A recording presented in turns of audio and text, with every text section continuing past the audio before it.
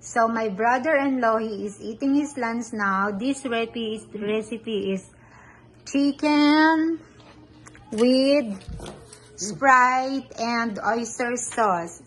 How about my chicken, Kuya Bob? It tastes masarap. Oh, thumbs up. Thank you so much.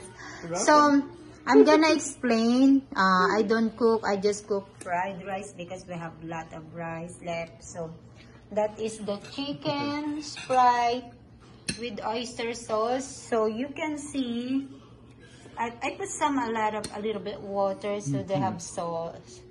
Soup, I mean. So that is olive oil, onion, garlic, 1 cup of water. It depends with the chicken, how big it is, the chicken that you use, and then 45 minutes. It depends also. I forgot also that, of course, I add their lemon juice also. So that's it.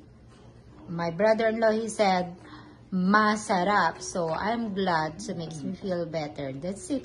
Look at he's eating too much. Ay, sarap. That's masarap, Kuya Bob, right?